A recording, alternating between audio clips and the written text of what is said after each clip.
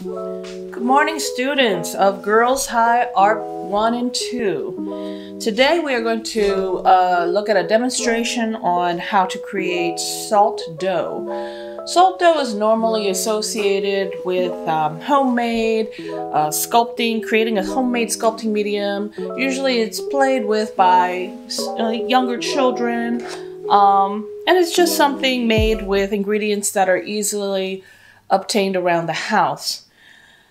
Since we are on remote learning right now, and I still want to keep this curriculum relevant and challenging, I want to explore this idea of texture, and why not in a very three-dimensional way with the use of clay. Since we don't have clay, most of us at home, unless you're a ceramic artist, we're going to use salt, flour, and tap water. Lukewarm tap water, which means it's just slightly warm. 1 cup of salt, that's all you need. 2 cups of all-purpose flour, and 1 cup of lukewarm water. The materials you need are a big bowl, or a large plastic Tupperware container would also be fine. I like a mixing bowl, a large mixing bowl, because then all of the ingredients fall toward the middle and it's easier to mix with this type of shape. I just went to our local grocery store. Our salt, which is a generic table salt, was 59 cents for this 1 pound 10-ounce container, 26 ounces of salt. That's more than enough for our project. Bag of all-purpose flour is $2.79, so it is $3 and exactly 38 cents. Very, very doable. Tools you may need are the large bowl or a large kind of basin-shaped bowl, tray with kind of taller sides. Spatula is helpful to scrape the sides of the bowl. A fork, a regular teaspoon, and you don't need anything else really. I mean, if you have a knife is... Salt dough is really good after you shape and mold your dough with your hands. It's pretty much done with your hand.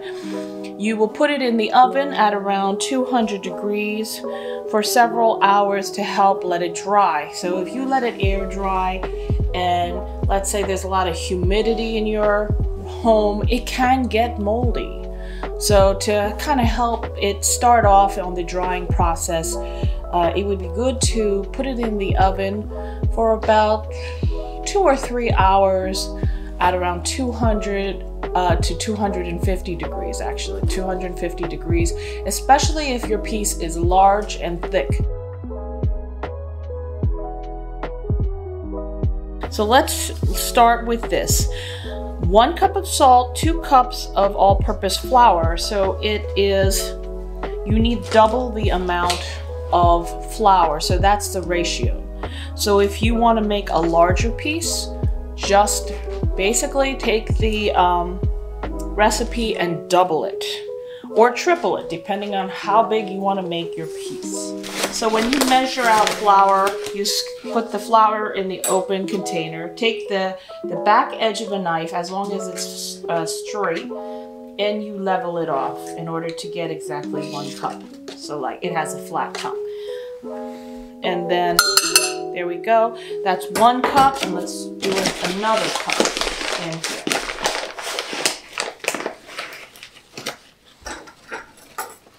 Okay.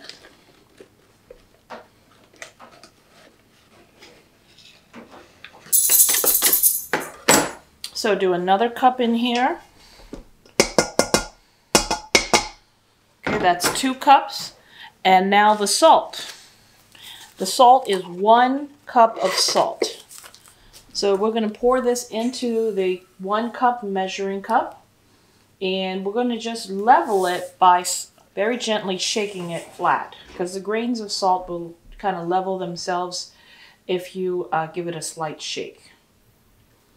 So it doesn't have to be like exact. It doesn't have to be like you're creating some sort of complicated science science experiment solution. If it's a little short of a cup, if it's a little over a cup, it's not going to hurt anything. So, like this. Looks pretty level. Yeah, that's about a cup. So we're going to put it in there. So before everything kind of gets messy, let's close up our bag of flour. I put it in an extra Ziploc bag because these little paper bags of flour and sugar comes in, they always rip and leak. And close our salt, and let's put that off to the side.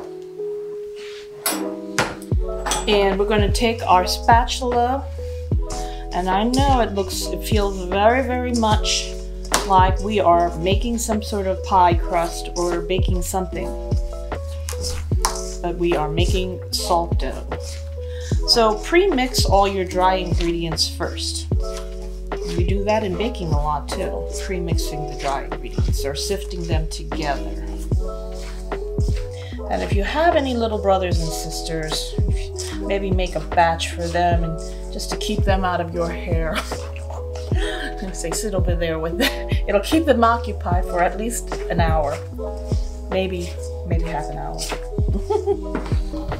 So now we are going to add the wet ingredients second, and this is asking for a cup of lukewarm water. Take the spatula and mix.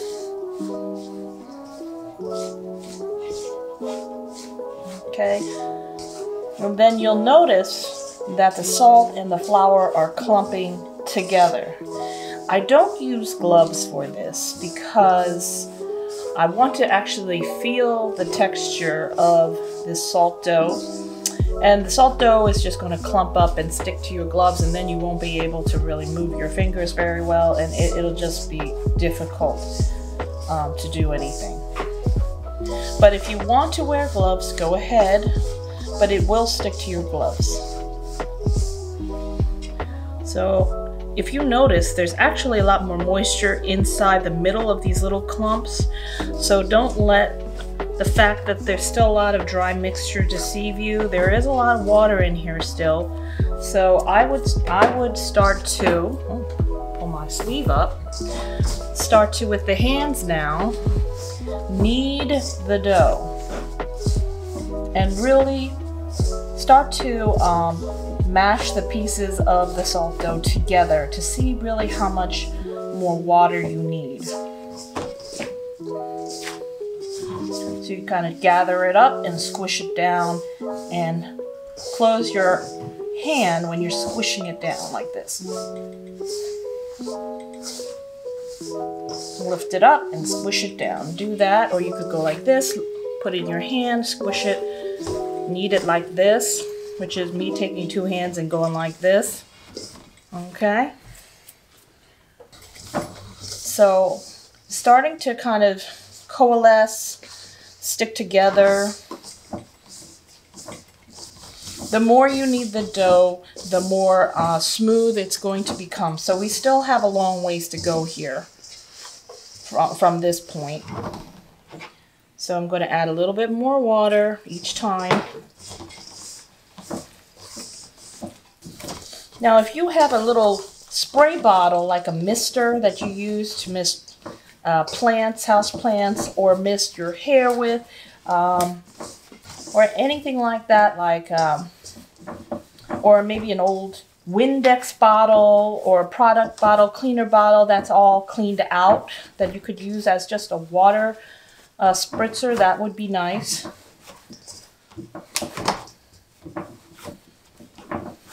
Because this salt clay, you can really see it now coming together, is going to start to dry around the edges and get crumbly when you work with it. So the key would be to keep it moist. Okay, I'm really pushing down on it. I feel the graininess of the salt.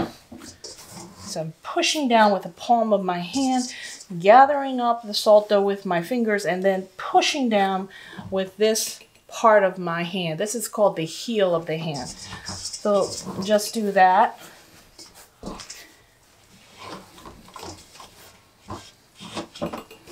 Okay, just getting all the flour. I still have it in the bowl. So the larger your bowl is, the easier it's going to be for you to manipulate and mix and knead this thing. I'm really pushing down with the heel of my hand, and it seems to be getting smoother and smoother because the salt is dissolving and kind of becoming mixed in with the salt, the flour much better. Okay.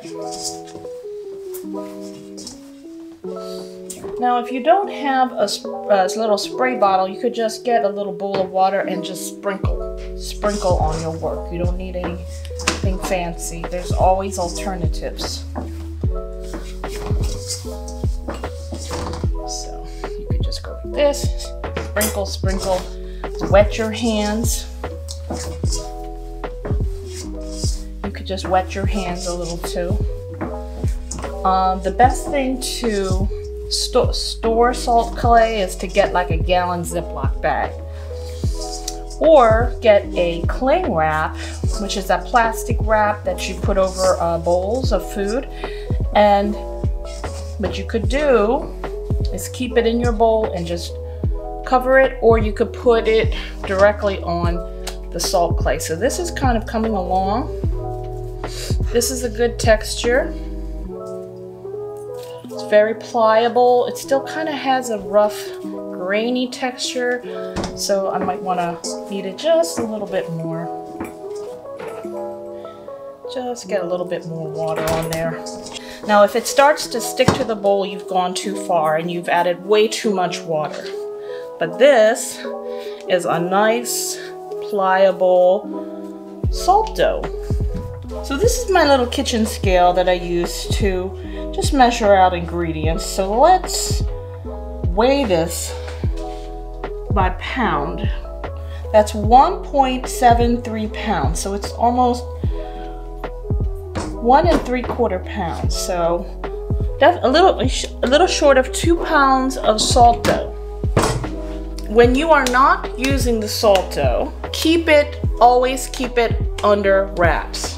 I have a damp paper towel. I'm going to keep that in there. It can't be sopping wet or it will stick to the paper towel, make a difference, and it'll make a mess.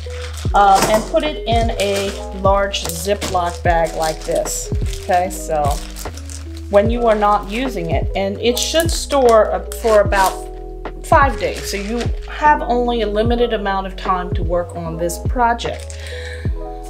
So we're going to learn next about how to take this salt dough and make a coil pot. The preliminaries for this project is for you to research ceramics of different cultures. I asked those who were finished our last project to look into ceramics of different cultures, whether it's African or Asian, or it's Mesoamerican, which is Mexico, Guatemala, South America also has pottery. Every culture has pottery in order to store food, to carry food, and they are vessels used in everyday cooking. So there's even some pottery that is used to cook food and bake food. So that became a very, very good invention, and one that was necessary for comfort and survival. So I want you to just pay attention to the forms. At this time you should be sketching in your sketchbook, taking note of some of these forms. You should also be writing notes about what you observed. I want you to look at the textures that are used in the pottery. We're not going to create just smooth forms. I want to incorporate this next unit, which is texture, into our pieces. So see if there was textures that were incorporated by stamping, by poking, or piercing, even with a simple tool like a fork, or even a spoon, you could get quite a few textures. You could make a texture with nearly anything. Tree bark, as long as the little pieces don't come off the tree bark. But as long as it is similar to what you see in the pottery of that particular culture.